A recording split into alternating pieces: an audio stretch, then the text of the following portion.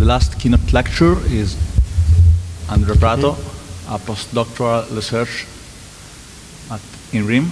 In INRiM, yes. Welcome, nice to meet you. I want to thank Dario Dorazio for the invitation, and also to the scientific committee. It's a pleasure for me to be here. My name is Andrea Prato, and I work at the National Institute of Meteorological Research. And today I will present the work that our research team carried out about low-frequency noise in general in the last 5 years. So my presentation will be divided mainly in 2 parts.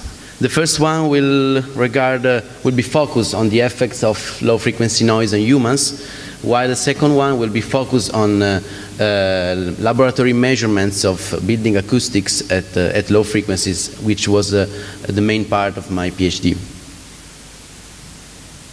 So humans are sensitive to sounds in the region between 20 Hertz and 20 kilohertz, and low-frequency noise is indicated in the region mainly between 20 Hertz and 200 Hertz. So just a beginning of what frequencies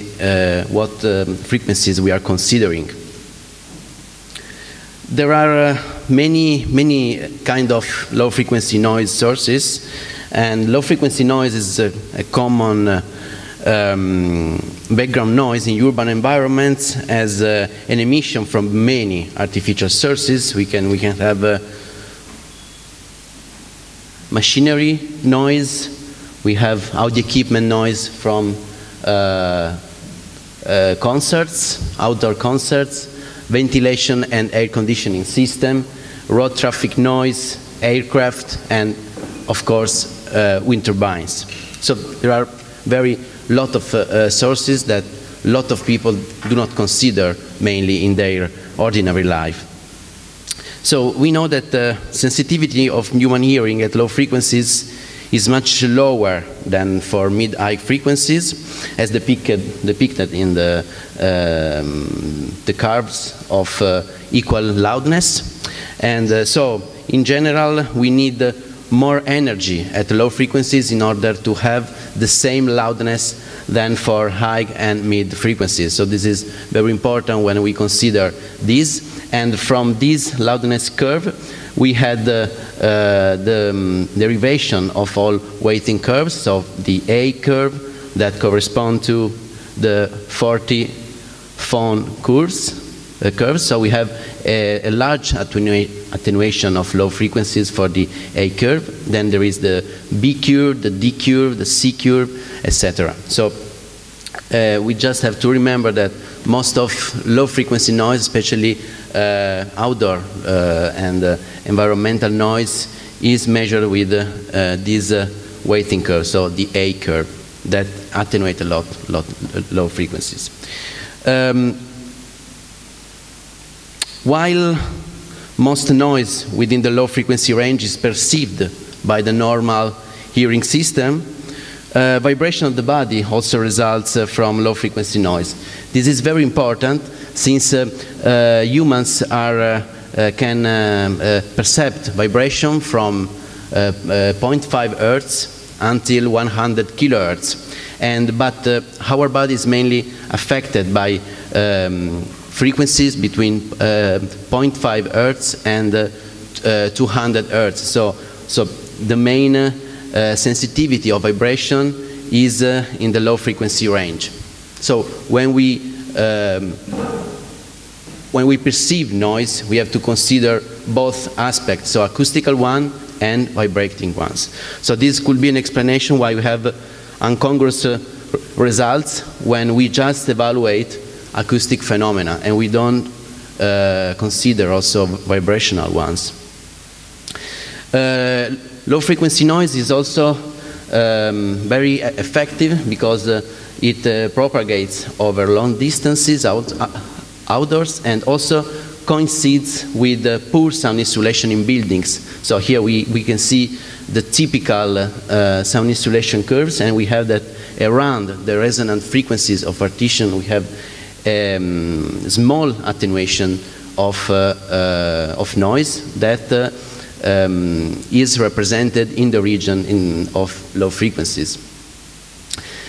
Many papers have been written and report low frequency noise effect on humans.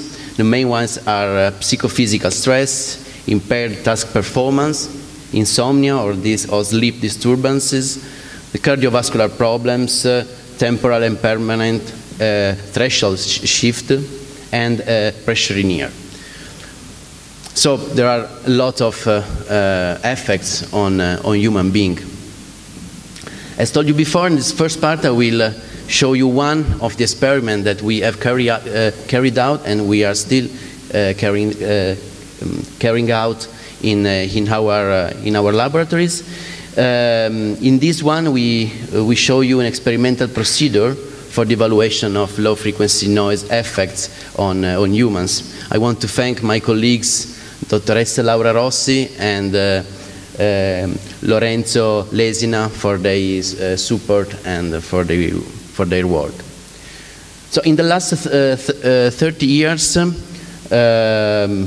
lot of work that study the effect of low frequency noise on humans are based only on questionnaires, and basing our results only on questionnaires, we get incongruous results and uncomparable ones.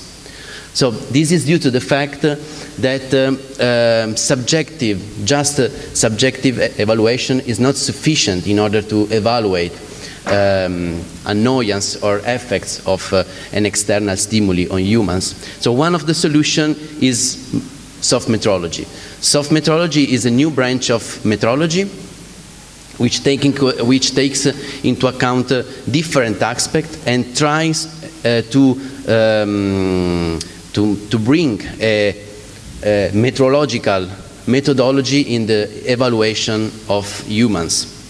A first definition appeared in an MPL report. MPL is the English Metrology Institute in 2003, and say that soft metrology is a set of measurement techniques and models which enable the objective quantification of properties which are determined by human perception. The human response may be in any of the 5 senses: sight, smell, sound, taste, and touch. So based on this new branch, we try to measure humans in different ways. So starting from effects of noise, effects of different external stimuli. One of the main characteristics of soft metrology is the methodology, which can be divided in 3 steps. First one is the plan of measurement setup. So I have to define which are my experimental environments, if laboratory or in situ. We have to choose which are the disturbing signals, which could be noise or light or whatever we want to measure. We had to characterize the subjects, the sample, so for example, age, gender, audiometric test, and psychometric test. And also we have to quantificate the effect due to the psychophysical stress. This is one of the main core. So when we evaluate annoyance or stress or any effect of an external stimuli, we have to combine all these 3 outputs, which are performance output, for example, a Stroop test, a physiological output, for example, a heart rate that we'll see in this work, and also a psychological output like a questionnaire. So we want just to base our research on questionnaires, but we want to evaluate all 3 aspects. And this is one of the main core of this branch. So as told you before, in this work we wanted to evaluate the effect of low frequency noise on humans. So we set in laboratory condition, in this case an anechoic chamber, hemi-anechoic chamber, where there are 2 loudspeakers with a cone membrane of 15 inches, And the subjects are seated in the middle between the two loudspeakers. We have not used any headphones in order to have the whole body sensation. As told you before, low frequencies are not just a hearing phenomenon, but it is a whole body phenomenon. So we wanted to have the subject immerse directly in the sound field. We also have linearized the frequency response in order to avoid resonance of the loudspeakers and of the room, since our anechoic chamber has a cutoff frequency of 90 Hertz. We also choose 3 kinds of noises. The first one was a stochastic noise, which had a lot of mid-high frequencies. So we, with a burst of sine waves that started and stopped every 0.25 seconds. So we have this stochastic sine wave noise. The same was done for low frequency noise. So a same stochastic noise, but with the main components between 20 and 200 Hertz. And the third sound was a real sound that was recorded at 20 meters from a wind turbine source. So here are depicted all the spectra. And all stimuli has been administered at 85 dBA each. In this experiment, we had 25 subjects, and we had 12 females and 13 males, and we also set a threshold for what concern the audiometric test, in order to avoid any outlier. After that, we administer all the subject a personality test. These have been a fundamental step for the analysis of data, as we will see later.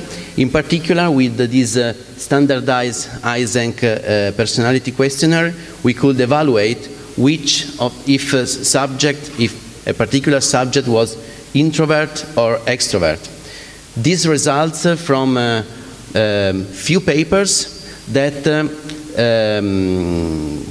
report that noise beyond 60 dBA causes greater stress in introverts than extroverts, with measurable consequences. So this could be one of the reasons why we had incongruous results when we do not divide subjects in these two categories.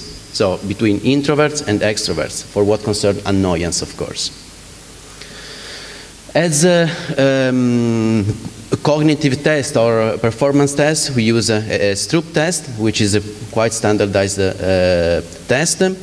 This test measures the dilation of response times in humans in presence of conflict between significance and significant. So in this case, subject has to answer the question, what is the color of the word written in the center of the screen?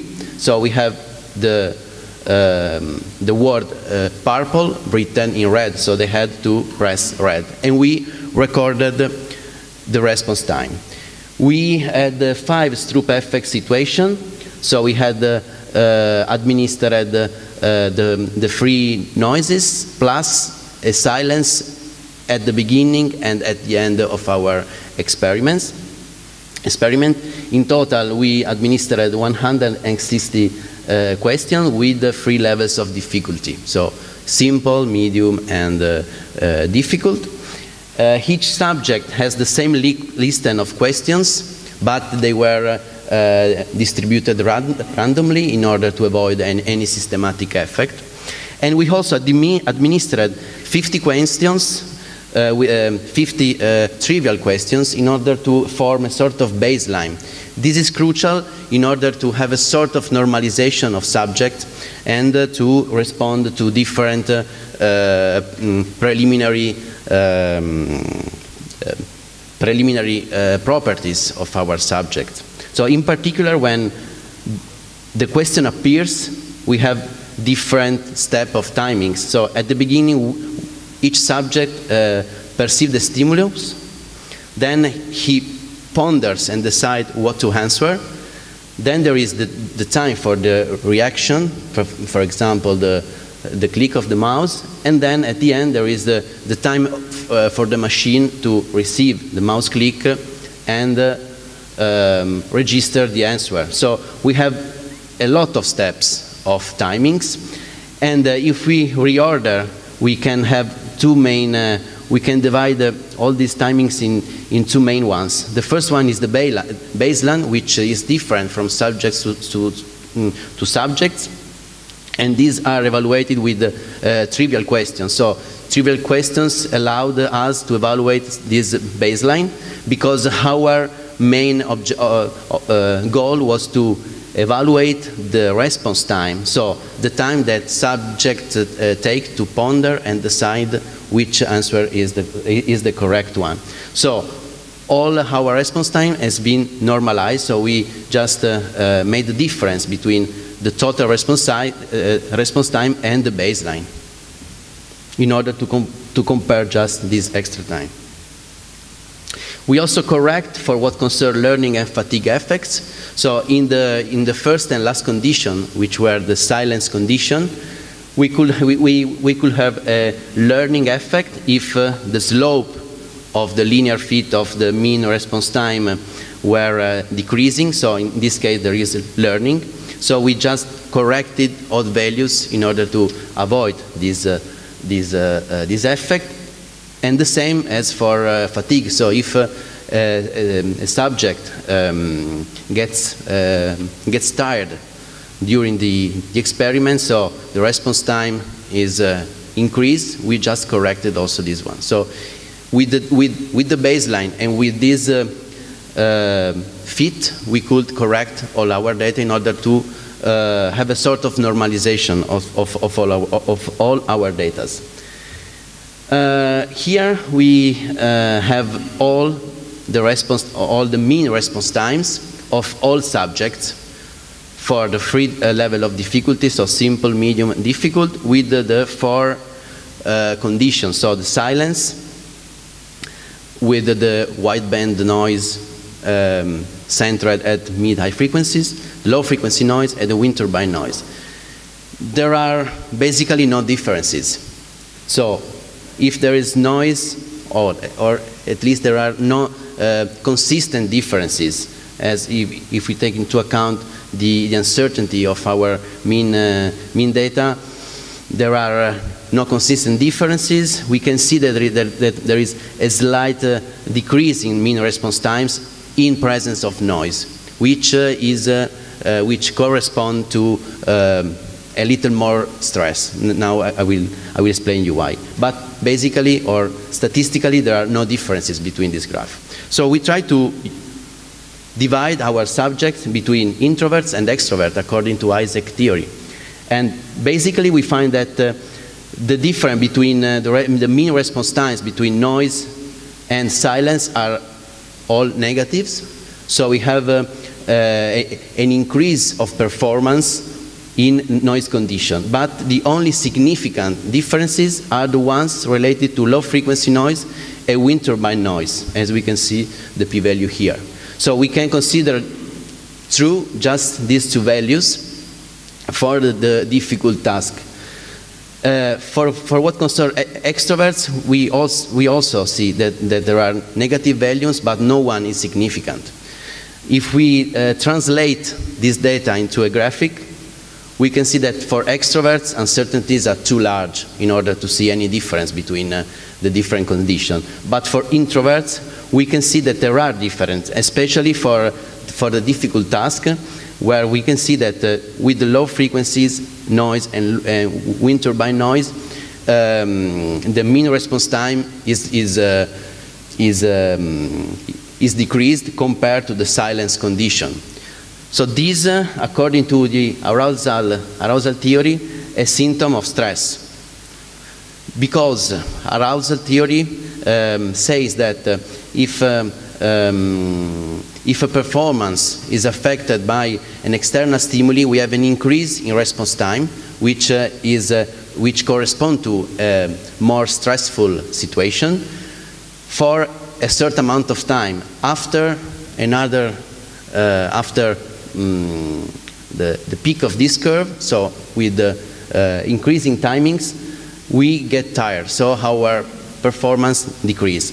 Our experiment lasted around 10 minutes, so we can exclude that could be any fatigue effects, or maybe there are small effects of fatigue. So the decrease of response time is corresponding to an increase of stress. We also evaluate the heart rate, as told before. So we, for all subjects, we recorded their heart rate during the experiment, so during trivial questions, during silence conditions, during noisy conditions. And we could evaluate a baseline and during trivial question, and their heart rate during the Stroop test with noises. We divided between introverts and extroverts. So we can see that for extroverts, there are no difference. So all the deviation from the baseline are null. For introverts, otherwise, we can see that there are some differences. So during the Stroop test, the heart rates of introverts increased a lot. So this is another symptom of stress, and this is another confirmation that the facts that dividing our subjects in these two groups was fundamental in order to evaluate the effect of low-frequency noise. So in the conclusion of this first part, we can see that soft metrology, which is the summation of all these effects, allows a direct comparison of subjective results, allowing for a better understanding and accurate qualification of effects of noise. Low-frequency noise produced comparable physical and cognitive effects, or maybe greater than for mid-high wideband noise. And also the subdivision between introvert and extroverts was crucial in order to have some significant results. And at the end, we can see that the A weighting curve is not sufficient in order to evaluate the low-frequency noise effect. This is obvious since we do not perceive low frequency just with our hearing, but with our whole body. So we have to take into account also vibrational aspect. The second part regards my PhD thesis, my PhD results about the building acoustics measurement at low frequencies. So we know from the actual standards that there is an extension of standard laboratory measurements down to 50 Hertz. So all standards start from 100 Hertz until 5 kilohertz, but all frequencies below 100 Hertz are completely neglected. So we wanted to increase such frequency region to all measurements in laboratory that concern airborne sound insulation, impact sound insulation, and also for reverberation time. In the low frequency range, we, especially in small rooms, we have standing waves which are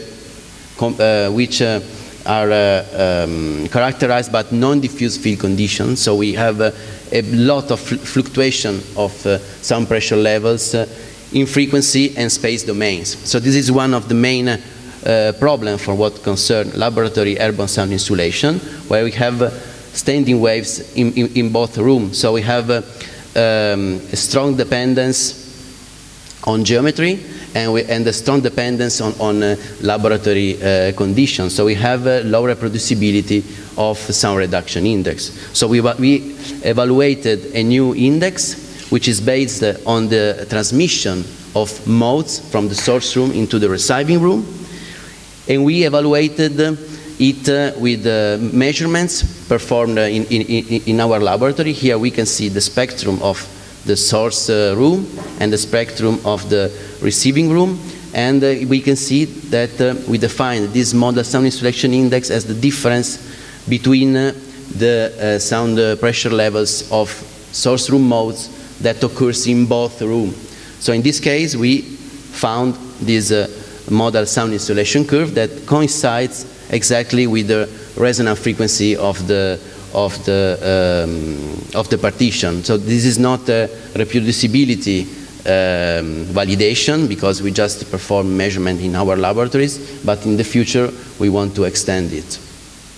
Okay, I have to stop because I have no more time. I have just a few slides more, but if you have questions, you are welcome.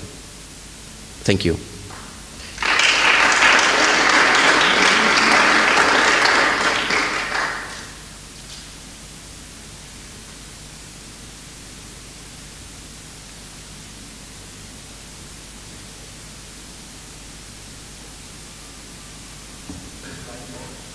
Two slides more.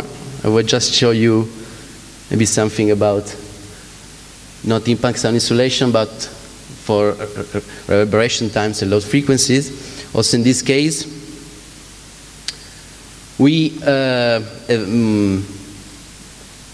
in scientific literature it is reported that low frequencies reverberation time measurements are affected by a lot of inaccuracies and large uncertainties. This is due to the fact that in 1/3 octave band and low frequencies can occur more room modes that have different decays. So we have non-linear decay, so it is very difficult to perform measurement in 3rd octave bands.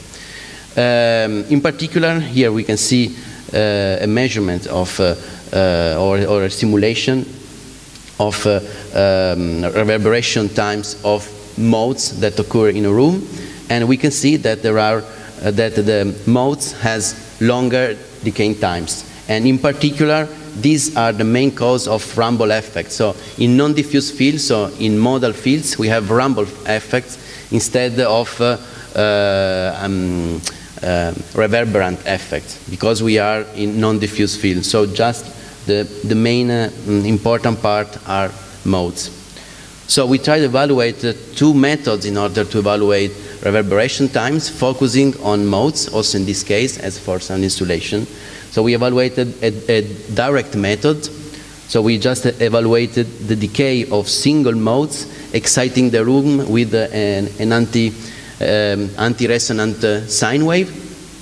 That was the best in order to evaluate the single decays, and also an indirect method using this formula. So we have a direct correlation between the decay of single modes and their half bandwidth evaluated during with measurement of spectrum. So we just perform spectrum measurements of the response time of room, and we could evaluate its half bandwidth. So according to this formula, we could evaluate with the sweep signal all normal mode of the room. We evaluated the half bandwidth of each mode, and we could evaluate the reverberation times. And then we put all measurements together, so both the direct and indirect methods with the 3rd octave band measurements, and we can see that the modal reverberation times have smaller uncertainties, and maybe they are more accurate with respect to standard ones that are performed with 3rd octave bands. So this is just a summary of our results. Okay, thank you.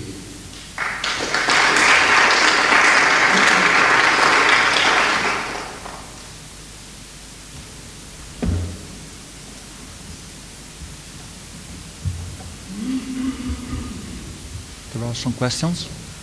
No? So I think the modal reverberation time will be treated in the... Yes. Yeah. Okay. I will continue to talk about the room modes. Not only that. I started talking about the objectives of this small experiment we carried out this year. The experimental setup, the room specifications and measurement methodologies. We'll do a brief small room acoustic recap of the theory, RT measurements and space dispersion. Sorry. Thank you. So let's see. Do you see it? Okay. Sorry. As I was saying, I'll talk about RT measurements and space dispersion estimation. Then about the room time response. We use a method that is called audio quality test. I will talk about it. And I will finish paragonating the third octave RT, reverberation time, against frequency decay measurements, all in the low frequencies. So in February we had disposition an empty room. It was actually an empty bedroom. It was a great opportunity to organize some experiments. We wanted to test the differences between using the direct method of calculating the reverberation time against the sine sweep method, the indirect method. This is because we have been working a lot with smartphones. We have been developing some applications on smartphones for acoustic measurements. We wanted somehow to validate again the audio quality test method, and then test our low-frequency transient analysis algorithms in a very reflective room. Generally, we use these algorithms we developed in the last 10 years for rooms for music, so very damped rooms. So the actual scope of the experiment was participating in a round-robin test. It was a very interesting study that was presented this year in Pavia. So it was made of a large room and a small anteroom. We did the measurements for this round-robin test using a wooden clapper, which actually was the most used method by the professional teams that were participating to this round-robin test. So we tried also using we used the sine sweep method also to test the room, and we did some direct recording of sine bars as specific frequencies. We used our own professional instrumentation, so we said we have a subwoofer. We just left it on the floor. Then we will see what this did. But the clapper is a very primitive method to use to study reverberation time. Is very fast. And it is actually allowed because the ISO 3382 permits direct impulses as long as the impulse itself is not reverberant. This is some measurements we did in open air conditions 3 years ago. And the clapper actually has its own decay, especially at quite low frequency. So it has a 0.2 second bias at 100 Hertz. Well, we all know the limits of the direct method for assessing the reverberation time is that every iteration is different, it's not repeatable, and there is a very uneven energetic distribution of the impulse. The sine sweep, logarithmic sine sweep, is a much better method. We calculate basically an inverse filter, and we use a simple convolution to obtain the pure impulse response of the room, the HT. It gives a very good rejection of the system nonlinearities. Let's remember something of room acoustic theory. We know the critical frequency, the Schroeder frequency, is the one that separates statistical behavior in the higher frequencies, so a more Sabinian behavior, from a deterministic one where these standing waves exist on the lower ones. In this case, in this room, was very reverberant. The critical frequency is 318 Hertz. The theory, we have these simple theories. Regular box-shaped rooms, we can easily calculate the eigenfrequencies. There is the green function that describes the frequency response of the room. So we have valleys and dips, as we saw before in Dr. Prati's presentation. This depends a lot about the damping factor of each mode, basically. So let's see some results these are the RT values for the two methods. So blue is the clapper, red is the sine sweep. We see that up to the critical frequency they are almost identical, 315 Hertz, and below there is a large discrepancy. A very large discrepancy is like 0.5 seconds at 80 Hertz. So this is not explainable just by the known clapper bias that we saw was just 0.2 seconds. We know that uncertainty in acoustic measurements is done by acoustics, so the room physical property from the procedure we use and from the instrumentation we are using.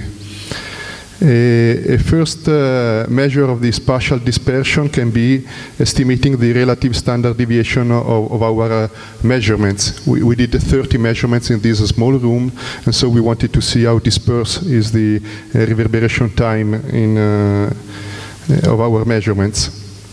So when we compare the clapper against the sine sweep on 30 measurements, we have the same room, so the same acoustic uncertainty, the same recording hardware, but we have a very different measurement methodologies, we have a very different source type, and different source positioning. So actually, the subwoofer always on the floor was actually affecting the spatial excitation we were giving to the room. So our RSD is the first estimate of the spatial dispersion of the sound field of the two methodologies. So here we have in the bars, we have the RSD, and we see that the RSD increases below the Schroeder frequency.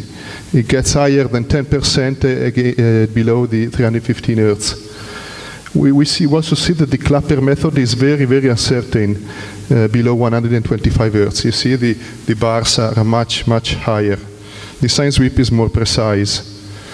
When we focus on the low frequency, we see that the number of active resonant modes is very small in each third octave band. We see just 1, 2, 1, 2. So it's very small number of active resonant modes.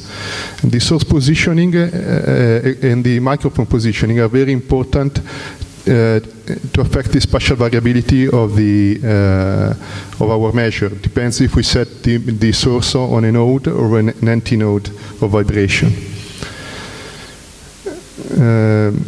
Now in the second part, if we want to analyze better the low frequency decay with a more specific consideration frequency per frequency, we can use this method that was developed by Noxon and Liberatore some years ago. So we can reproduce pure two-tone bars at low frequency and record them as they are modified by the room. Here we overlap them. We have an attack phase, a steady state phase, and a decay phase. This is the room response. Angelo Farina put this method into digitally in a digital algorithm, so it's called a QT2. We can do a digital convolution between our HT, our room response, with single tone bars. Here we can study very well the steady state response, the dynamic response, and the decay time measurement at each frequency.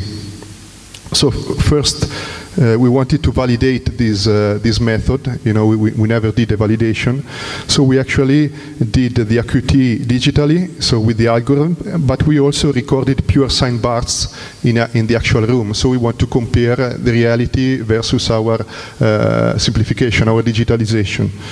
And we got that our digitalization, that is just the envelope study you see in the red line, is exactly the same as the envelope of the measure. Of course, there is not a match, because in reality we see a lot of high frequency rippling. This is due to our subwoofer that was not very linear, basically. That's the first explanation I can give. So we can see at resonance what happens. This was in a resonance, but the microphone was not very well placed. Just by moving the microphone, we have a much more stable and a better response. When we set the subwoofer in an antenna node, we get a completely different dynamic behavior. We have an opening transient, and then we have a closure transient, like an RLSC, what we call it, in electrotechnics. So we have an attack phase. This is very critical in music. When we are listening music, we are listening bass, we are listening to drums, kick drums. If we focus on single burst modifications, we see that if we are in peaks, so in resonant peaks, we have a slow charging of the room and then a release of the room. When we are in anti-nodes, we have the overshoot behavior. The middle one is the ideal one, the ideal situation that we find just in some frequencies. What is interesting is that the development it depends on the duration of the note. We see that when the note is very short, the room never gets to the steady state actually regime. If it's very short, the opening and the closing transient on the right hand side are overlapping. We can basically get a response just by seeing the very beginning of the response of the room. We call it this overshoot response. It's also called the dynamic response of the room. The steady state, which is actually FFT, just comes after the beginning of the transient. What we generally see as a frequency study of the room actually is just the steady state situation, and the sounds are very short, they're not even reached, it's not excited. So here we see the steady state analysis, so the classical FFT of our room. The lines are the room modes, the calculated room modes. So we see there is a good match until about 150 Hertz. Then we have to remember that there is the ante-room, okay, that kicks in, and there are the tangential, the oblique modes that work. And this is the overshoot, so the dynamic frequency analysis. So looking just at the very beginning of the transient of the room. We see, what we see is that this room is very resonant, so it's under-damped, very reflective surfaces, so there is still a very good match between calculated axial eigenfrequencies and the measured response. We see that the dynamic response is still quite similar to the FFT, but it has a much lower level variations. You see the FFT has like 10-15 decibel variations. The dynamic response is much smaller. The decay is very interesting. The slow decay times create overlaps between the closing transients of sounds, so it creates confusion, especially in music, and it can get to poor speech intelligibility, even if the voice content at low frequency is not so important for intelligibility. So we can directly measure the decay time just by studying each sine burst modified.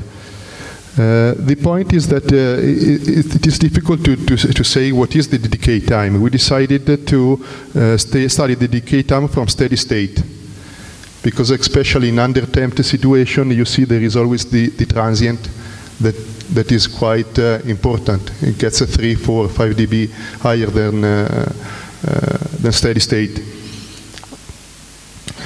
So we measured from that.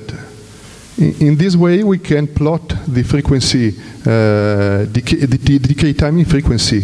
We can give a very precise measurement, frequency per frequency. Here we overlap the FFT in red, and in the dashed line, the measured decay time of the room.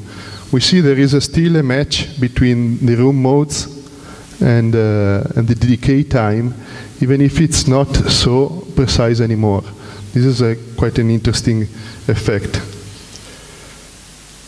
Last thing we did was about comparing the reverberation time measurements to these decay time measurements, FFT decay time measurements. And we wanted to see what happens increasing the number of measurements. So we started using a survey quality measurements, so just 2 measurements from our Science Whip campaign. And there is, of course, a very large difference between these estimate and the larger number averages, especially below 315 Hertz. Using an engineering quality, 6 measures, we get better estimates. So we have problems just below 125 Hertz.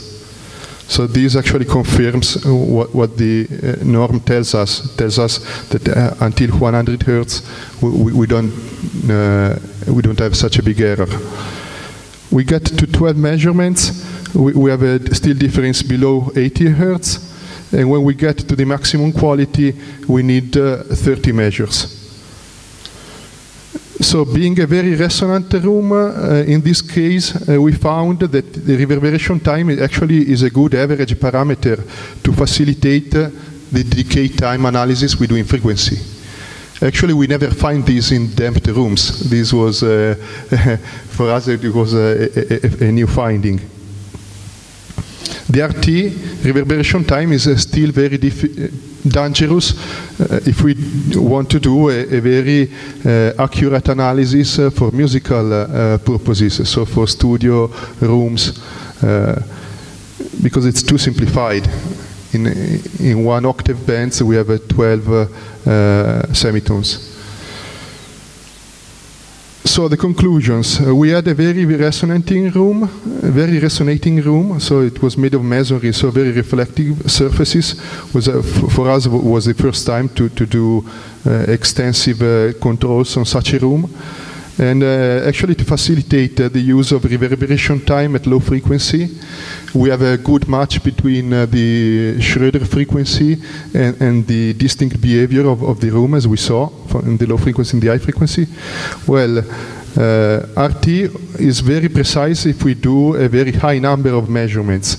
So if we want to do a good estimate of reverberation time, we need to do 30 measurements if we want to stay below 80 Hertz. That it's not a small number of measurements. The Science Whip method is more precise. Well, of course, we already knew this. We also confirmed that the clapper anyway is good enough for building acoustics. If we want to do a measurement of sound isolation, as was talked before, the clapper is a good one. Even the research from Campolongo and Scrosati proved this. Using the clapper, they got a good certainty. The AQT method is a robust and accurate dynamic time analysis and LFE of low frequency, and our next research will be on damped rooms, so with gypsum board surfaces, complex acoustic impedance. Okay, here is a small bibliography of what I talked, and I thank you. Thank you very much.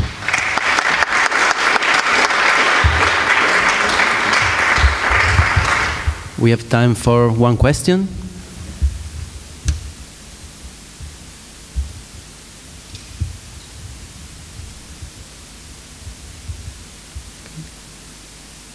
I have one question. I have one. Yeah. Did you evaluate the dispersion of your results? I mean, for modal reverberation time in space. So you measure in different positions, right? Yeah, it was always in very different positions. Okay. So in the clapper situation, the clapper was never in the same position. Mm-hmm. So this is why we have such a big dispersion at low frequencies. Okay. This can be a reason. Dispersion of reverberation times, because you just saw, I think, average or mean values, right? Or you have the dispersion is the RSD. We did it with the RSD of the measurements. So this is the dispersion as an RSD measure of the 30 measurements. So it's interesting because the Science Whip, having the subwoofer on the floor, does affects at 63 and at 80 Hertz. Using a clapper that is always in a different, is never in the same position. It's very statistical. This increases the dispersion. So one of the reasons, the clapper then never has the same energy, you know. It's very uneven and is a resonant in itself. So of course it's not a good sweep instrument. Signal is much better. Yeah, the sense sweep is much better. And it's very interesting that the RST increases very much below the Schroeder frequency. This is very interesting. Thank you. Okay. Next presentation from Donato Masci. The title is Low Frequency Analysis for Recording Studio Design. I am Donato Masci. I work in a firm, Studio Sound Service in Florence. It's an acoustic design firm, and we design recording studios and audio facility in general, but also other things. I'm an acoustic designer. I'm not a researcher, so today I will talk about low frequency analysis for recording studio design, but it's not a scientific paper. It's only my experience and my idea to develop this kind of analysis for studying this kind of rooms, small rooms. So we are talking about small room acoustics and in particular for audio production. I wrote an article, as usual. I wrote about 2-3 articles a year for this UK magazine Resolution, which is one of the most important in the audio industry. So they are not scientific articles, but they are useful for whoever wants to work in the audio production. And my ideas came and are just written in this article of frequency analysis for studio design.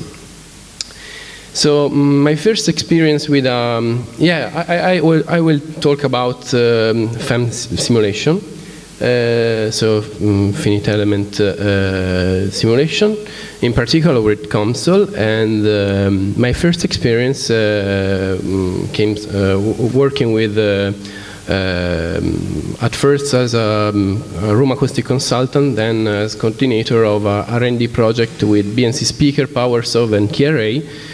They are 3 electroacoustics company based in the Florence area. They produce transducers, amplifiers, and loudspeakers. And in particular, I have to thank Roberto Magalotti, which introduced me to Console.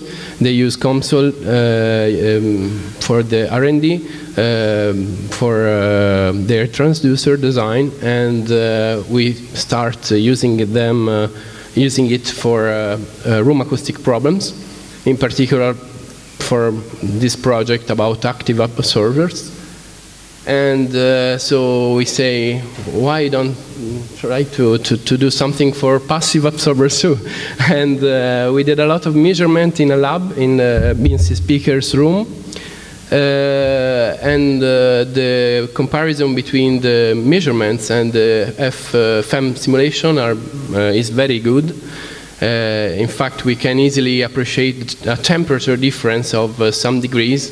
When we changed the temperature, it matched very good. So it was a pleasure to see it. Before talking about the FEM simulation, I would like to tell you something about how to design a recording studio. What's the weapons that an acoustic designer have to do it? Because unfortunately, acoustic CAD software can work below 100 Hz, so they can simulate the modal response of a room. Okay, we use basic physics, trial and error experience, and this brings to some golden rules and designs in particular, such as LEDE, live-ended and non-environment designs. But the fact is that nobody can really know what happens at low frequency if you can design in a golden shaped room. So the problems are what, is when you have to design a room in a strange shape or smaller than what you expect, and so this is not so easy. And now the things are changing. A small history of room acoustic design in comparison to some events on the audio industry and computer industry is a relative, is not really old, this history of recording studio design. So the first important event is Tom Midley, the first bass trap, which is a plywood covered with some rock wool glued in the both sides and placed in the back of the room. The second important is the LED, live-ended end, where the front wall is dead, so with absorption, and the back is with the diffusion, so live. The third is the reflection-free zone, where the idea is to place a reflection-free zone in the listening area, no reflection came from the front in particular. And the last one, which is for the concepts itself, probably the state of art of the recording studio design, is the non-environment design. Probably the concept, not the building itself, because a lot of acousticians use this concept to have a lot of absorption on the back wall, on the ceiling, and something on the side wall, but not in the front wall, which is rigid and hard, and in the floor. So the concept this is the concept, non-environment room, but the building is different. Everyone uses different absorbers or membrane, porous material, and so on. So what are the main problems about low frequency in the small rooms? I think they can be divided in two branches. The first one is room modes, of course, because we need to have a flat room response. So we have to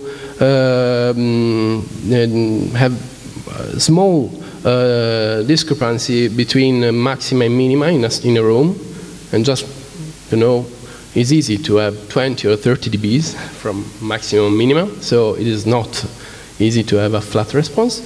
And the other main problem is the loudspeaker room interaction, so speaker boundary that brings to no minimum phase effects and brings to the frequency response dips and problem at low frequencies.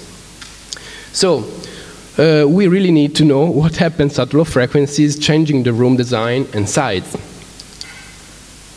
Last thing I show you is nice because it's different from acoustics, but this helps you to understand what happens in the last 20 years in the room acoustics in the recording studio industry. The studio equipment costs are getting lower and lower, so it's nice to say that probably everyone can build a studio, professional recording itself without spending a lot of money. But unfortunately, standing waves cost the same. So the rooms are the same, physics is the same, and the idea is that the rooms are getting smaller and smaller. And this is very difficult for us. Just for a comparison, the Italian golden disc in the 1995 is 5,000 discs sold, and now is a half, but nobody sells it. So the studios are getting cheaper and smaller. So we need to find different and good designs also for smaller rooms. So this is the reason why I start using the FEM console, and I will show you three case histories.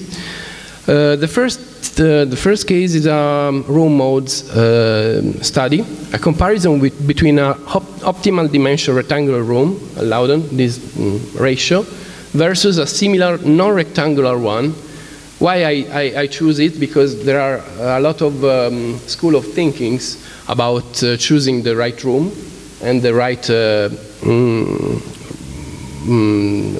dimension ratio. Somebody tells that, okay, we have formula for a rectangular room, so just choose the rectangular one. Somebody says, no, it's better to have slanted rooms, symmetrical, but not parallel walls. So the fact is that it's notable that the slanted room, so a room with not parallel side walls, has more sound energy at low frequency. This is a comparison between a treated and untreated room in a slanted or rectangular room. And the fact is that it is wrong from my point of view to think that an optimally sized room already has perfect frequency response without absorption. And from this comparison you can see how we can achieve similar or even better results with other room designs, no rectangular one. And this could be done with COMSOL using this kind of simulations. Here you can see the rectangular and non-rectangular room, non-treated, treated, and you can see the acoustic pressure and SPL. You can see that the treated one has, the room is more homogeneous, and this helps us to see. This is only the first mode, the first longitudinal mode, and this is the first mode that from the ceiling to the floor. Okay, and this is the same. You can see that with the treatment, the acoustic pressure is more homogeneous in the room. So these are some of the few modes that you can recognize in the treated room, because it's not easy when you make a good treatment for recording studio design to make a good comparison with an untreated and treated room, because above 50 Hertz you can recognize room modes in the treated one, because they degenerate and it's fun to see what happens. You can notice, of course, the RT60 decrease, the modal. This is very nice to see that with the treatment you can notice the modal frequency shift. The room modes changes after the treatment are not the same, and this is very important because this brings us not to simulate only at the beginning what happens in the room in an untreated case, but you have to simulate also what happened at the end. And probably the best thing to do is to have an optimization of this process. Okay, let's see the case 2. The case 2 is how the reverberation time changes in a room if you put an absorber on one side or in a corner. I take the same room, optimal size room, and I take a polyester fiber parallelepiped that I place in a half of one side and in a corner. Just a simple idea, but I would like to see what happens. I studied the MT60. Is the same you see, very interesting, and just to remember that the acoustic field here is discrete, is quantized, is not statistical. So we need to have a look at this, not at RT, if you would have a very important analysis of what happens. And here you can see that the MT60 changes a lot if you place, of course, the side trap or the corner trap. I make the inverse formula, and I try to calculate the absorption of this trap if I place in the side or in a corner. And you can notice that the absorption changes a lot. So here, Sabin does not exist. Is only about where you place that. Is not statistical, is very discrete. And this is nice to see how much the room modes shift with absorption, is what I say before. The room modes shifts in frequency after the treatment. And this is nice because for the side traps shifts a lot. It's nice. So the room acoustic field is completely transformed even with the inclusion of a single bass trap. And the other thing is that, as I just said, simulation is important, but optimization would be better. The case tree is another thing that is not so, we don't talk a lot about this, but it's very important for us that design studios, is loudspeaker boundary effects. Just to understand what happens between speaker and boundaries. Is a flush mount, so is the way we place loudspeaker in a professional way inside the room. And this is nice because we always have to say to the client that this is good, but this costs a lot, and these are the results. The red curve with this flush mount is untreated room, but it's just work, and the blue one is without flush mount. So, conclusion, I be fast. Sorry, too many animation. Okay. The conclusion is that I really like this tool. I will try to work with this tool in the future. And with this tool you can design a room in an unconventional situation or studying alternative and innovative acoustic treatment. But I would like to say you something to the community because of course I'm not a researcher, but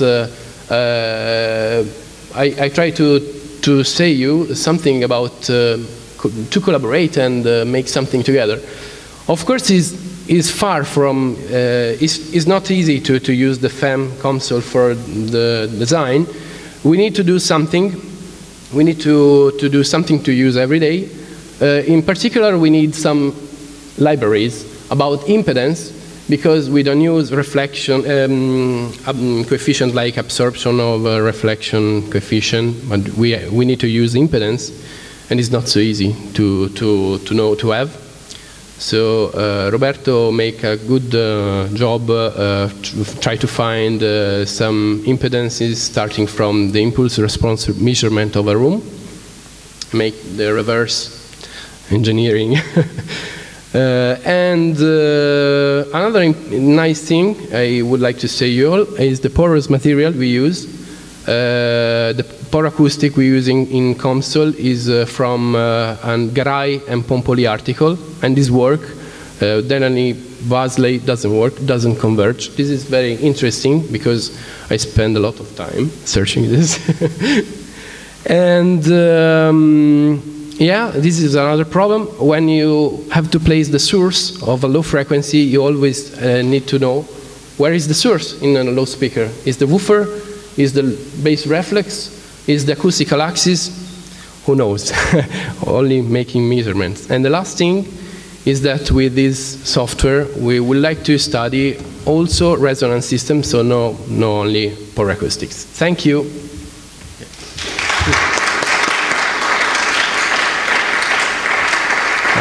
Some bibliography if you want. There are some article, technical, and something else, not so technical, but useful.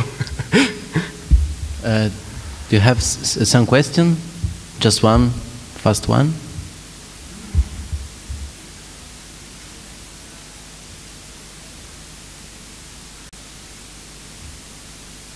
I have many, but I will make just one. How did you tune the absorbers for low frequencies? This is only a simulation. So, okay. But bass traps were resonant cavities or almost resonator? What I do in that kind of simulation is only using pore acoustics. So it's only using porous material. This is not so unconventional because in a lot of acousticians, recording studio designers use only pore acoustics, not a lot of resonance membranes and almost resonators. But what I say is that the new frontier, and of course to make absorbers smaller and smaller, probably membrane and panel absorbers are the best. So for smaller rooms are a good solution, but you have to tune it very well, and it's not easy to do a sort of full band absorber only with membranes or resonators. So this is the next step. You have to customize for each room. You have to customize. You can do something, you can study something you can repeat for the design. We only try to find something you can repeat easily, designing rooms which are not very different from sides. So, but of course you have to tune it. Thank you.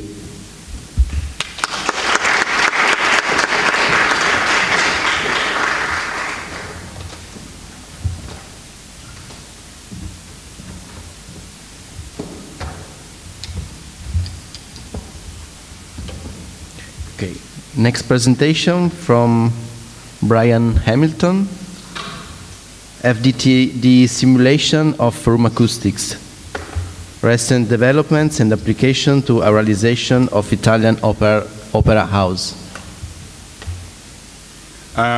So thank you for having me, Dario for inviting me, and for putting on this nice conference. So I'm Brian Hamilton, and I'll talk about finite difference time domain methods for simulating room acoustics, and some work that we do in the acoustics and audio group at the University of Edinburgh. So what I'm talking about is how to derive sound from a computer model of a 3D room. So if you have some CAD model, like here's some concert hall, and you want to extract often an impulse response. So this is what an impulse response sounds like. Okay, we have sound. Sorry about that. So this is an impulse response of this room. Hopefully you can hear that. And then you can take this, you can take some dry audio, for example. Techniques for acoustic simulations. So that's without reverberation, but you know, there's some for this room. And you can convolve these two to get techniques for acoustic simulations. Okay, so it's like as if the sound was played in that room. So this is just basic auralisation. And the applications are, of course, architectural acoustics, but also these days, video games and virtual reality applications are very popular. So this is a basic kind of animation of sound propagation in a room. So I'm confining this room to 2 spatial dimensions, but you'll get an idea of what goes on. So we have a sound source at that point, this point mark X, and sound waves propagate through the room. And typically we characterize this by, you know, the direct sound. So you have the sound traveling along this straight line between a source and receiver. You have specular reflections where it kind of, the reflections follow these geometric rules of reflection. Hopefully this goes. Okay, so then we have diffracting sound paths. So the waves can bend around the corners, and you see also a diffracted wave, which will then propagate through the room and create other reflections. And then at the far right, we have a rough wall, and so when the waves hit these, then we call it a diffuse reflection. So the sound diffuses through the room. Really, this is just a combination of diffraction and specular reflections. So the kind of traditional approach to simulating room acoustics is geometric acoustics. So I'll just explain the ray tracing. There's also image source. But in ray tracing, you shoot rays in different directions, and you try to hit some receiver, and this allows you to build an impulse response. You can think about it. This is looking at ray tracing from the point of view of sound particles. So you can just imagine some dots propagating along those rays at the speed of sound, and so you can call it a sound particle method. Now, if you take enough sound particles, you can kind of reproduce the limit of at least classic geometric acoustics. So these are wave fronts, which are just collections of dots. And if you compare it to what's going on with waves, you actually see there's some differences. There's some discontinuities in the wave fronts. This is due to diffraction. So geometric acoustics really has trouble simulating diffraction.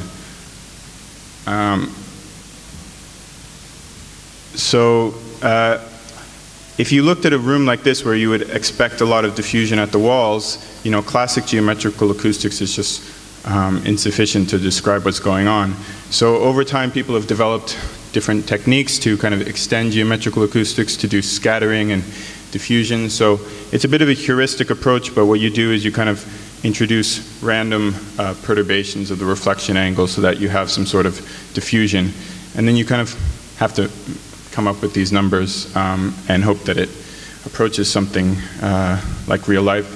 So you can see, you know, here we have some diffuse reflections, and if you compare it to the wave solution, you see there's some features which are reproduced, but then a lot of the fine features are not reproduced. So it really depends on if you can hear that or not. So you can look at these two different methods. For example, here we have a cross-section of a concert hall. So this is a wave simulation, and this is a geometric acoustic simulation. And if you've used geometric acoustic software before, you know that you kind of have to simplify the model. So here I've removed the seats and I introduced some equivalent scattering area. So what happens here is you have these sound particles scattering, and they're trying to reproduce something like the wave simulation. But things that, you know, this kind of diffraction, it's not simulated at all. It's very difficult to reproduce that. So this obviously is an important example, and I'm using the model from the group here. And I'll show you kind of two cross sections of this space. And I'm only looking at the theater without, you know, the back, just because this is kind of preliminary.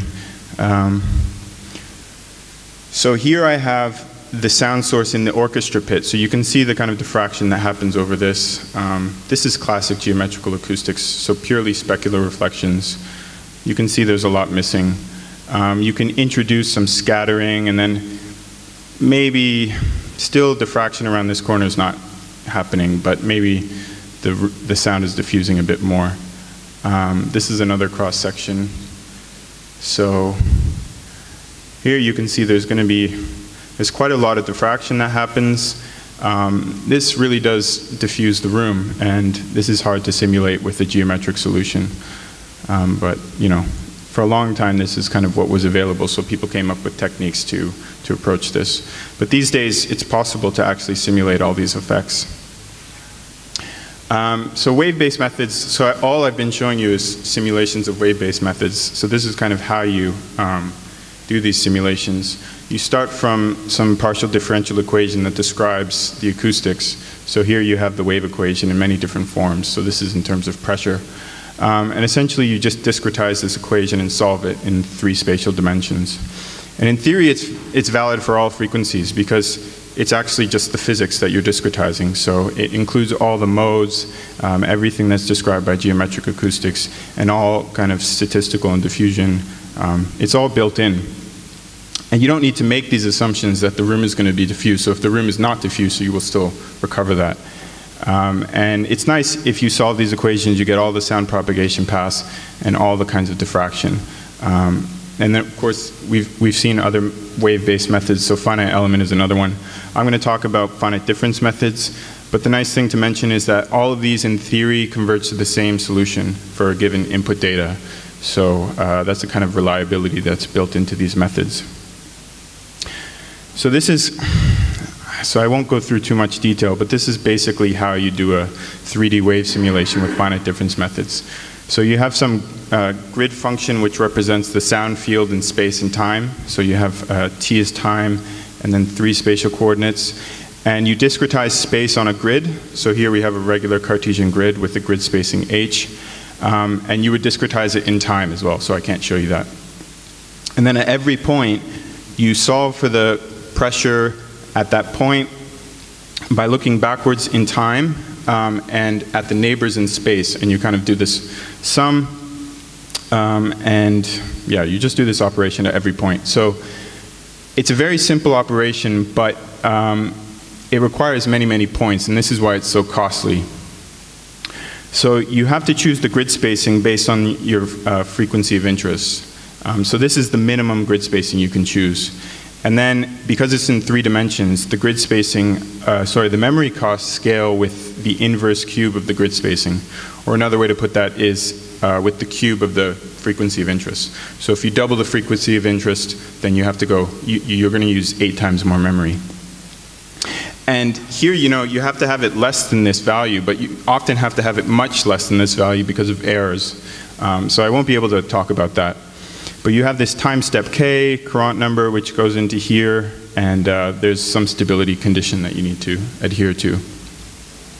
So I'll skip over a lot of details that go into. So one problem, which is really important, is staircasing effects. So if you look at this model here, this is supposed to be some sort of like theater, and if you discretize it with a bunch of points, you can kind of interpret those as voxels, and then you have these staircasing issues.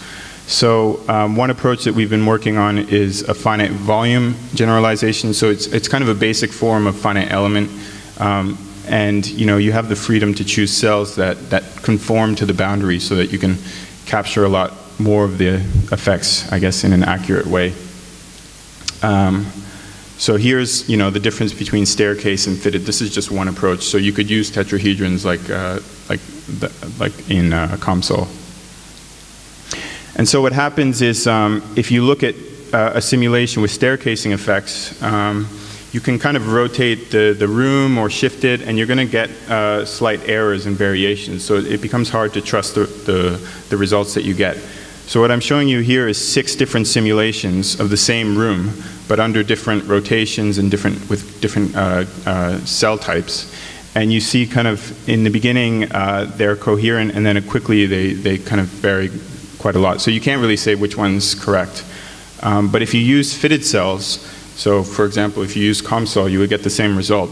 All 6 simulations give you something coherent, and it kind of tells you that you're getting to the unique solution of the problem.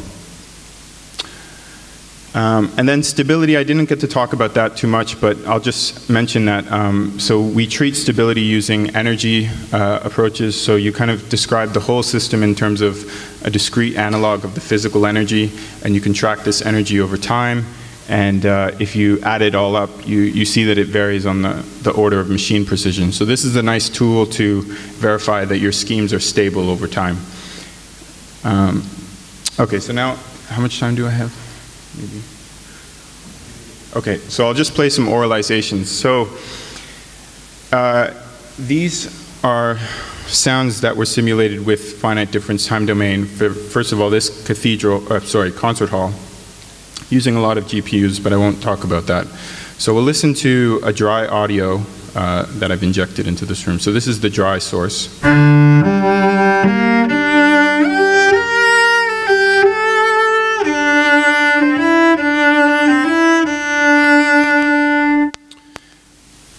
And then this is that source injected into the room, and we're going to listen at the kind of back balcony.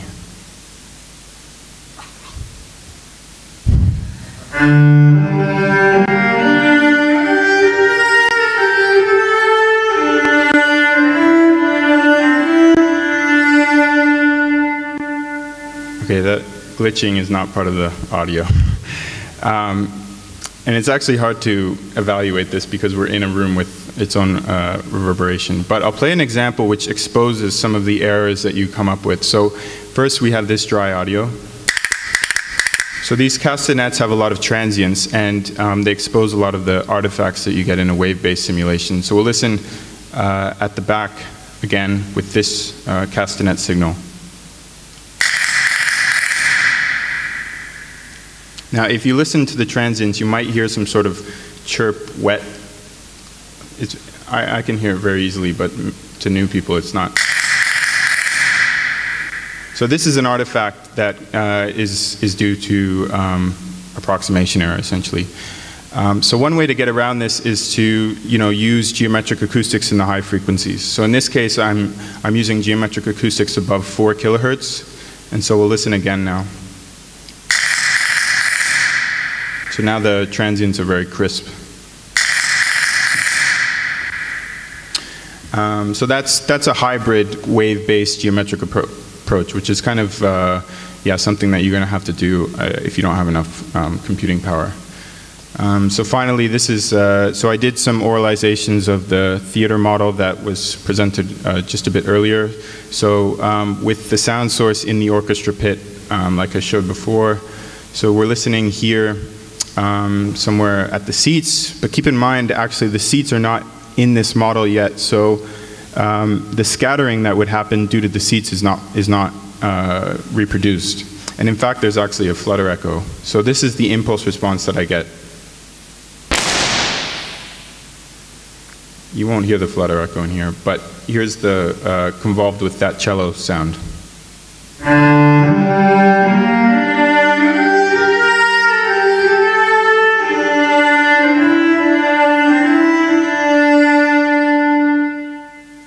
Okay, we'll just quickly listen at the back as well. So this is the impulse response,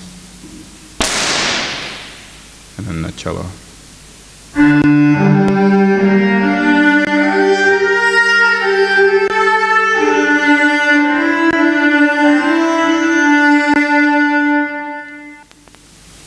Okay, I'll conclude now. So modern geometrical acoustics has been around for a long time. It's very fast these days, but ultimately there's some limitations to high frequencies and simulating diffraction.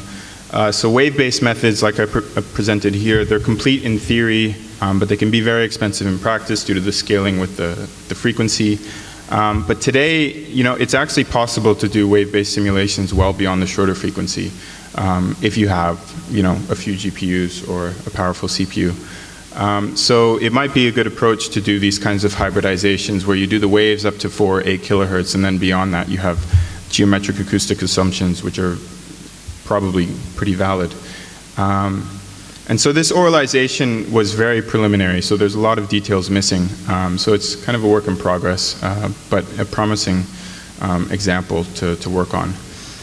And yeah, I'd just like to say some of this has been touched on, but there's a lot of, this is kind of a new way of doing things, or oralization, so there's a lot of problems that are still to be solved. So it's not like a magic bullet that will, just give you exactly what real life sounds like. So there's, for example, how much geometrical detail do you need in your model? So you need to reproduce scattering effects through the geometry rather than scattering coefficients. So you have to think about, how much time you're going to spend modeling things like chairs or, details, chandeliers. And then sound transmission. So that's kind of a really important problem in low frequencies. Currently, we don't have any way to do this, so that's an important problem. Absorption coefficient data, so like was mentioned before, we need actually impedances. So there's a way to convert from absorption coefficients that are diffuse to normal incident absorption coefficients and then to impedances. But these models are, again, they have problems. So we need new data. We need to measure materials in a different way, mostly using the kind of impedance tube approach. And then everything that I've played for you was just omnidirectional sources and receivers. So introducing directionality is also an important thing. So if you wanted to reproduce instruments, for example, or voice. And then, of course, binaural outputs. So that's an important part of oralization these days. And that's it. So thanks for your attention.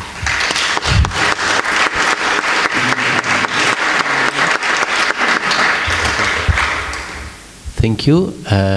We have no time for questions because we're a little bit late. Sorry about all the technical difficulties. So if you have some question, you can ask him later during coffee break. Okay. Next talk from Roberto Magalotti. The title is Designing for Stability in Low Frequency Loudspeaker Drivers. Good afternoon, everybody. I ask you to forgive me if my voice is not very stable, but I'm an introvert, so now my heart rate is through the ceiling.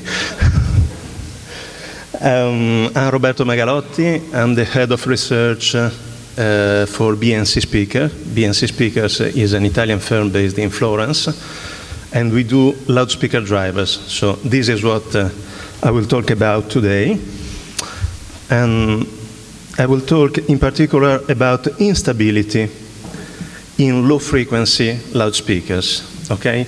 To describe instability in low-frequency loudspeakers, we will need both the linear theory of loudspeaker drivers and some non-linearities. So the first 2 points of my presentation will be about the linear loudspeaker model, and I will emphasize his links with a very famous physical model that is the harmonic oscillator. Okay? Then I will talk about the main nonlinearities that happen in a woofer, in a low-frequency loudspeaker, and this will allow me to explain what causes dynamic instability in loudspeaker drivers and its main effect that is customarily called DC offset. And then, if there's still time, we will try to play a bit loudspeaker designer and try to understand what we can do about this effect. Okay, so for those of you who are not very familiar with the loudspeaker, just a minute. Does this work? No? Other side, yeah. Okay, very good. Good. This is a cutout of a typical woofer, and the electromagnetic part of the woofer is down here. The black block is a permanent magnet that, through 2 polar expansion, concentrates the magnetic field in this small slit that is called an air gap. In the air gap, you get a voice coil. It's a simple electrical coil where the audio signal passes as an electrical current. The interaction between the coil and the magnetic field supplies the force that moves the moving assembly up and down in this figure. Okay? The moving assembly is made of a cone, a dust cap, this dome down here, and 2 springs, 2 mechanical springs that are called the spider. It's the yellow one, directly glued to the coil former, and the surround, this one up here. Okay? As I said, the simplest model of a loudspeaker is the linear model. And since the guys who designed the linear model in the first time were electrical engineers, the easiest way, the most natural way for them to describe a linear model was through a circuit. Okay? So this is the equivalent circuit of a loudspeaker. The idea is that we, as long as everything is linear, as long as everything can be described as a lumped parameter, we can draw everything as a circuit. But as is often said, the loudspeaker is an electroacoustic transducer. And to be more precise, it's an electromechanical acoustical transducer. So we are going through 3 different physical domains. So we have actually 2 different transformers. So shortly, the part on the left is the purely electrical part of the device and represents basically the voice coil. The voice coil has an electrical resistance and, of course, an inductance. The first transformer is the loudspeaker motor, and it has the goal of transforming electrical current into force. The force is then applied to the mechanical part, and the mechanical part is simply described as a moving mass, a spring, and some resistance, some mechanical losses. Okay? Then there's the cone down here. The cone performs the second transduction from mechanical movement to acoustics, so to sound. And the elements down here are simply the radiation impedance, so the reaction of the fluid, of the medium, to the movement of the cone. Okay? So the interesting thing is that if you focus your attention on those three elements, you might well recognize a very famous model, okay? It's exactly the same thing. The harmonic oscillator and the mechanical part of the loudspeaker are exactly the same thing. The moving mass that is depicted as an inductance in this case, the spring has a compliance instead of a stiffness, but it's only a mathematical detail, okay? And the resistance itself is a viscous drag as a damper. Then you can add everything you want. You add a forcing, an external force that moves the loudspeaker back and forth. What is important in all of this is that we know a lot of things about the harmonic oscillator, and we can exploit these in the analysis of the loudspeaker.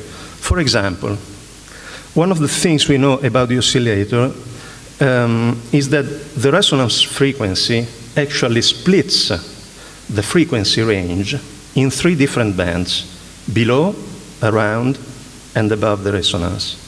And they are called stiffness-dominated region, resistance-dominated regions, mass-dominated regions, okay? If we use this knowledge in the loudspeaker, we will see that we will have a certain kind of phase relationship between the electrical current, that is proportional to force, and the displacement of the moving assembly. So in the stiffness-dominated region, they are simply proportional to each other. In the resistance-dominated region, we will have a direct proportionality between force and velocity. So the displacement will lag, as you see in the center.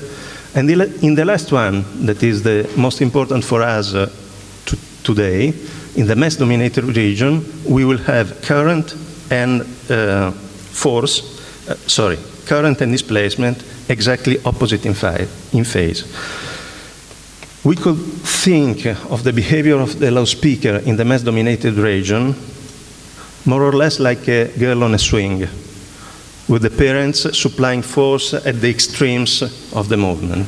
And this will help us to remember that to the maximum forward movement will correspond the maximum backward force. Okay? So much for the linear model. Now we will go to the non-linear model. Now, the linear model has a long history in loudspeakers, and the detailed analysis of non-linearities is much more recent, but it was only natural to use the existing model and expand upon that. So, the easiest way to describe even the non-linear model is to draw an electrical circuit, okay? The main difference between this circuit and the one I showed you some minutes ago is that many of the parameters are not constant anymore. They have dependencies on displacement, they have dependencies on electrical current, some even on temperature, okay? But fortunately, for today, we need only concern us with two of those non-linearities. I would say the most important ones. The first one is the non-linearity of the force factor. As I said, the force factor is the conversion parameter between current and force. Its dimension is Newton per ampere, exactly, okay? I push a certain current through the coil, I get a certain force out of it. This is a cutout of the loudspeaker motor, and of course, most of the B field is concentrated in the air gap. So when I have my voice coil inside the air gap, I get, of course, the maximum amount of magnetic field. But the coil is designed to move, and when the coil moves in and out of the motor, of course, the BL factor drops. And it produces typically this kind of bell-shaped curve that you see up here. Okay? This is displacement, this is BL.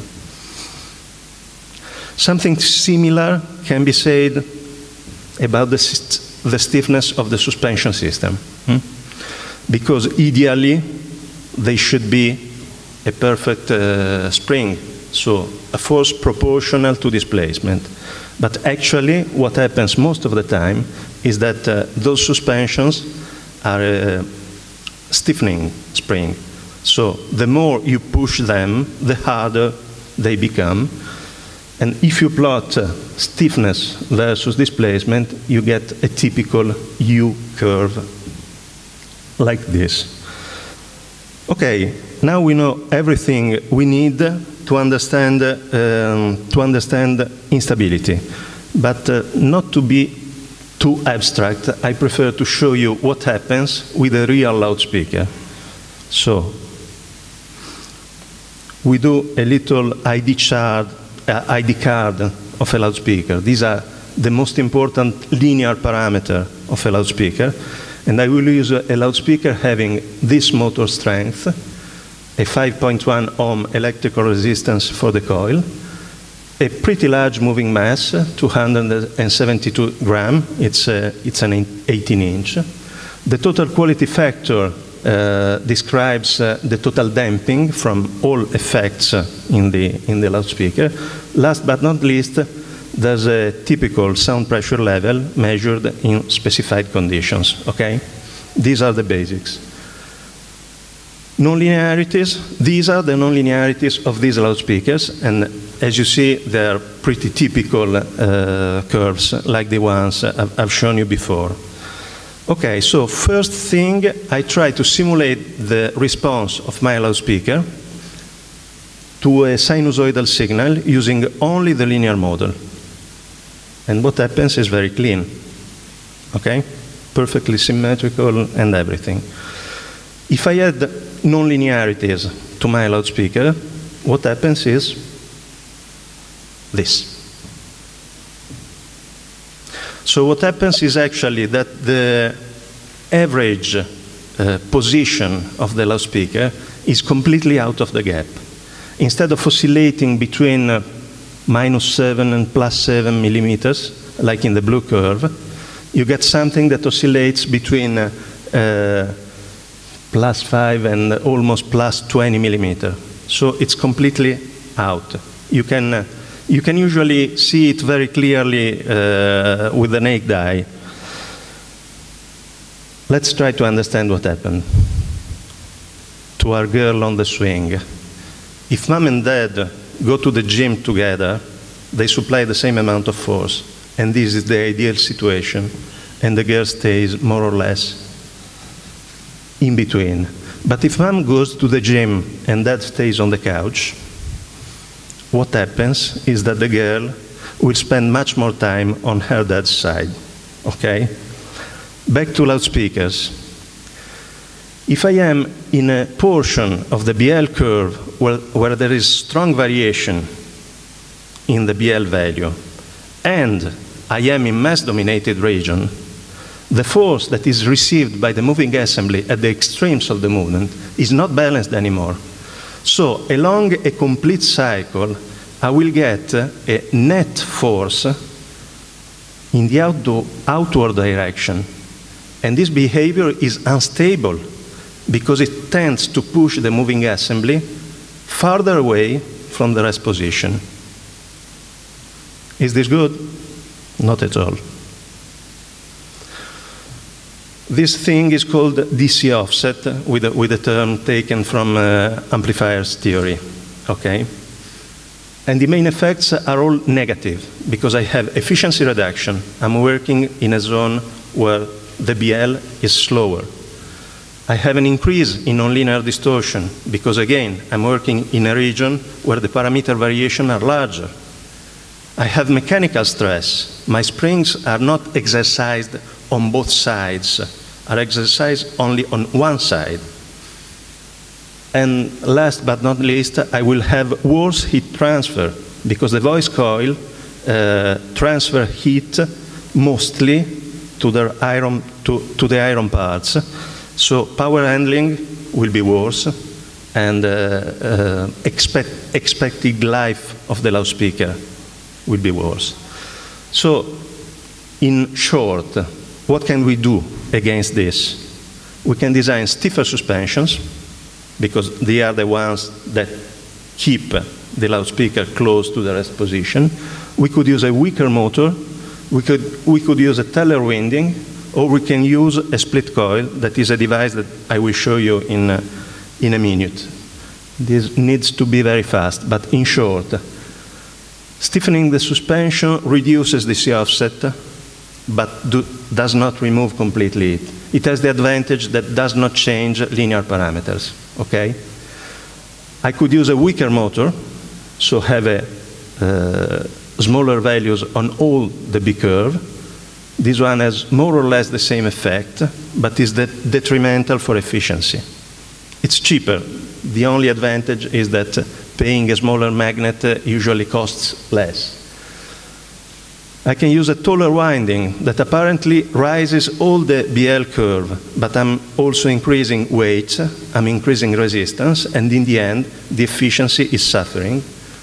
It is actually effective. It removes the C offset, but the displacement is smaller. So I will have smaller sound pressure level. This is a split coil. On the right, you see a usual moving coil for a woofer with a double layer inside and outside the corner. In the split coil, there are some turns removed from the center part of the external layer. Okay? With this strategy, you get a curve like this, that is flatter and slightly smaller only in the center part. The effect is much better than the taller winding, okay? So, short summary, we've seen linear and nonlinear loudspeaker theory. We have seen that dynamic instability happens in mass control range and depends on the shape of the BL versus displacement curve, and the only thing that counteracts it is the stiffness of the spring system, okay? Then we have rapidly seen some design strategy and how they are effective and what are the cons of each strategy. That's all for today. Thank you for your attention.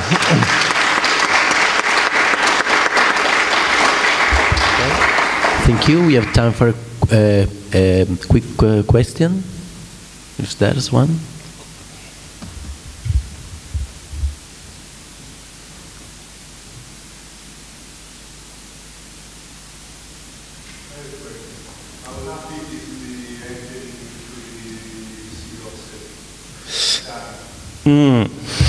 That's an excellent question.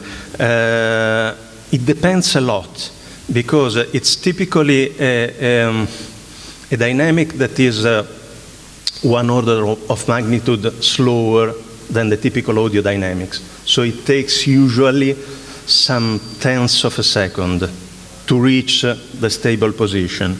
But since it's a threshold behavior, you can get 2-3 seconds or 1/10 of a second. But the typical range is this one.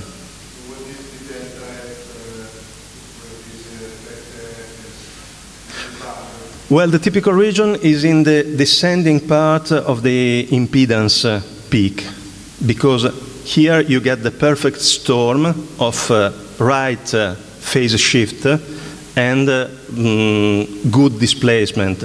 When you go further in frequency, the displacement becomes low and usually does not trigger this kind of phenomenon. But the one I've shown you had a resonance frequency of 32 Hertz, and the signal was 70 Hertz. So that's pretty typical. Thank you.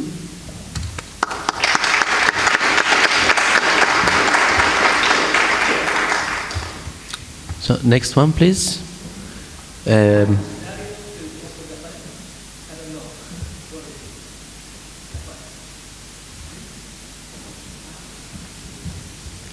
Next one.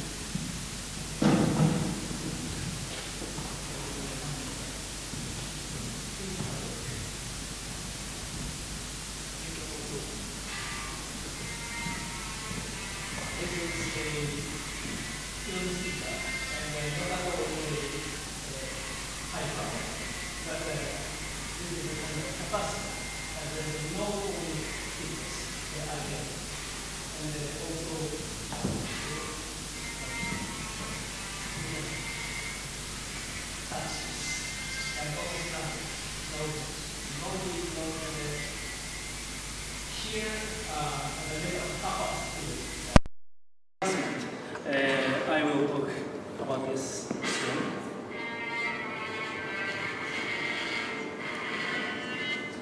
And one more quite interesting thing is with the autocorrelation function analysis. The sound has much longer correlation time, and it's very useful to make the intelligibility or the clarity of the auditory comprehension. And we are not me myself, but within our university, Tokyo University, are starting to utilize something like this for hearing aids or some entrepreneurship for the sustainable society, especially for aging society and so forth. But the most important thing, or most huge problem is, how do you think, how much is it cost for one seat? How do you think it was about? This is not so, indeed this is not so beautifully made because everything is handmade, but it costs more than 500 euro. And so by now, still rather expensive.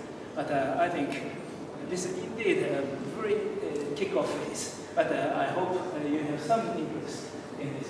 So several characteristics of the film speakers, I think, a report at the kick-off phase. This is so still very immature. And so, outline is this is a film speaker. But we have measured two different kinds of smells. One is ordinary, somehow magnetic, and the other is piezoelectric, just you have heard. And for both cases, we used a so-called, we name this a stress resonance and so forth. And they have some resonance with longer correlation time. And both verbal and non-verbal sound information much clearer than that of short correlation time. And also the possible application for hearing aids. And piezoelectric, it means non-magnetic film speakers have excellent characteristics, but it has many, first of all, very expensive. And but without any magnet or even metal, we can design something completely different. Of course, these are very newly made, but I think I have some conviction. As I'm a professor of music and a practical musician, and I must say, totally amateur in fabrication. But I'd like to share those information. So the first reason I started something like this is when I was in Cremona at the Loudspeaker, we had started some collaboration, and they had some puzzle in the sound post. Why are they very important? And I have some physical background, and immediately an idea of a non-linear coupling of the two balls would make something resonant. And I have written, during my university school age, I have done some theoretical and experimental physics, but I stopped when I was 24 and 25. But I did it. And so this is so-called sound post. This is the case of the violoncello that you can see from the F, something like this. I shall use this one. No. Sorry. How do I operate this? To put red one here. Okay. Beautiful. Yeah, this one. This is so-called sound post. And this is quite a simple modelization. That the two boards are coupled with a piece of wood. And otherwise, if we remove it, almost nothing. Why? This is very important and a very interesting theme. And I have solved very tiny, very simple differential equation and so forth. And indeed, the violin instrument is not a box, but with stressed two boards are combined with only glues and so forth, and it can make some very rich freedom in vibration. And so also a very important thing is a violin instrument is not at all hi-fi, not at all linear, but they are very rich in musical expression, and which I love. And also here, this is very interesting, so-called bridge and the sound posts stresses are just like this S shape, and this makes something. I can't say precisely, but in case if they are, what comes? Can I ask? If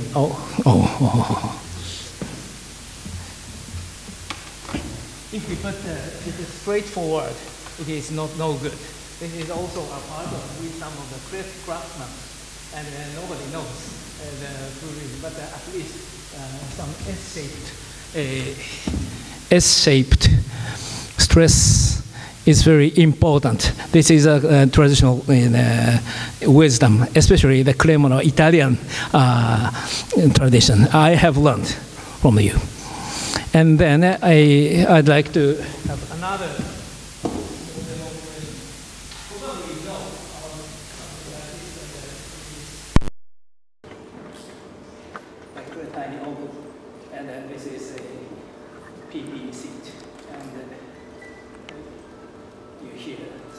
Somehow amplified, but with this, like this, and we call this as an express resonator resonation phenomena, and I have solved something like this some 10 years ago, and with such a simple model, but we can make more knowledge about the instrument technology or instrumental wisdom for music, very useful for music making.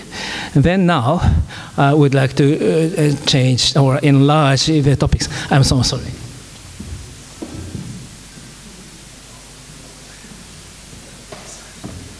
Absorption. Then, nonlinear. Conducting polymers and piezo polymer.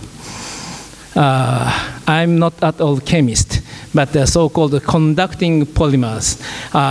This is a case of a P dot. PE dot is a I'm not sure, but this is a molecule of single P dot. This is so-called nanotube, very tiny tube, and it clearly shows this is also very new novelty after 2005, 6, 7, 8, and but a kind of conductive polymer, organic polymer, and they are just like this, and no. This is a P dot. The change. Here is a kind of a current, road for current with a pi electrons, and even though they are organic materials. But think of our neuron itself. we are made of organic molecules, but our neural system can very clearly transmit signals, input, and so forth. And in this case, or you must have something like this, and touching. And here is almost the same structure, the flexible polymers, but with a very thin waves for transmitting the current. This is the core of conducting polymers. And secondary, piezo polymer film. This is also very interesting material. This is also the film of nanotubes of cellulose, just like sugar, or very near to plant grasses. But I thought this is a very interesting point. And put cellulose in between two electrodes and at a very high voltage and cool and something like this. They are some secret in enterprises. So I do not know precisely, but most important thing is making those nanotubes in such layer form. And they could work as a piezo, on one thing, piezo sensor. And also, it naturally means piezo speaker. We can make piezo speaker and piezo sensor together. Piezo and polarized piezoelectric cellulose film is, I have misspelled, but something like this. And I was proposed from a chemist, Dr. Professor Hideki Shirakawa. He is the Nobel laureate in chemistry 2000, but is until now very industrious in laboratories and making something like this. And fortunately, he had proposed us to do something like this altogether. And the problem to be solved is how can we create pure polymer film speaker? This is the question. And the reason why he asked us is that this is by now totally out of business, very expensive, and most in vain. But we are trying. The merits are magnet-free and almost no heat loss, and the plasticity, etc. But we have still a long, long way. So conventional, I'm not in good sense conventional, but traditional magnetic speakers, the signals are given as a changes of current and so forth. Just Maestro had a very precisely given a beautiful lecture. But in this case, PP magnet, so just I have shown with old gold's case, free non-stressed polypropylene film can make some non-linear amplification. And with a bent stressed situation, the power is much more. But totally out of a hi-fi. But still is a very suitable for intelligible, clearly transmission of the verbal meaning. The pure polymer piezoelectric film speaker is something like this. The substance sandwiches with two electrodes. Of course, we can put metals over there, but in metal's case, metal. And Dr. Shirakawa would like to make the pure organic material polymer. And the most important thing is the signal is given with voltage, no current, and this is capacitor. And the organic material, almost no conduction, and almost no ohmic heat. And this is somehow revolutionary, at least for me, but not so efficient. And so we have performed the two kinds of very basic, two kinds of measurement. First is a band noise from 0 to 10 kilo, and for piezoelectric. And this is the free and bent. And you can see very flat, almost no characteristic resonance and so forth. Where with the bent,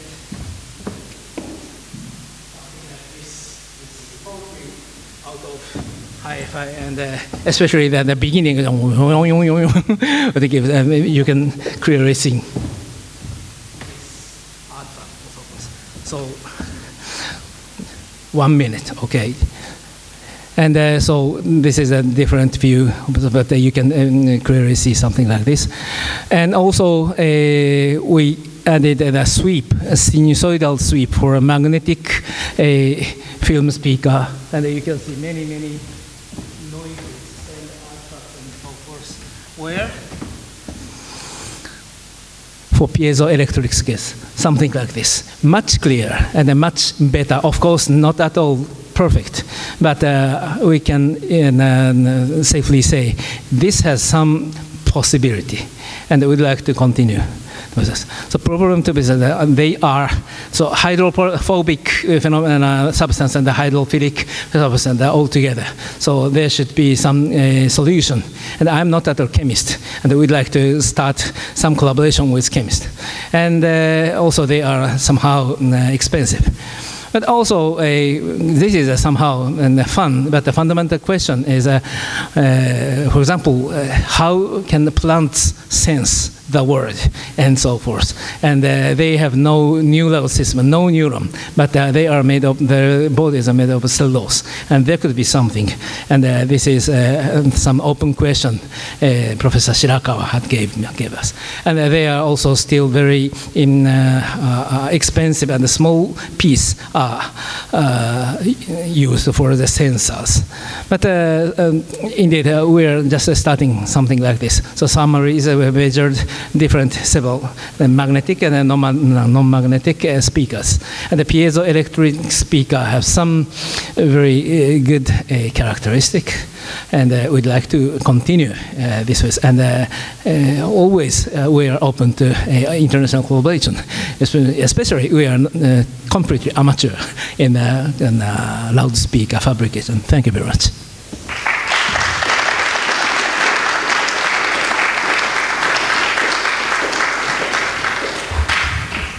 Thank you. Questions?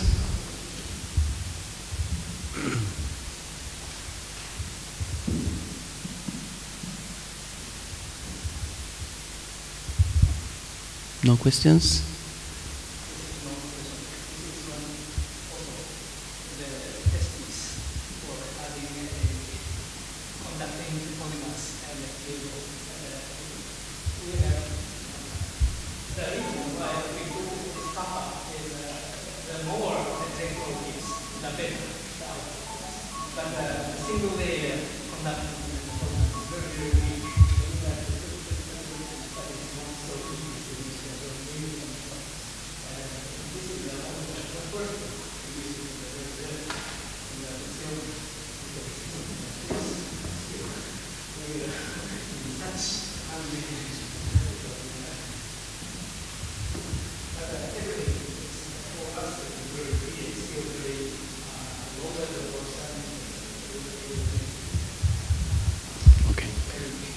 Thank you. Thank you so much. Thank you for...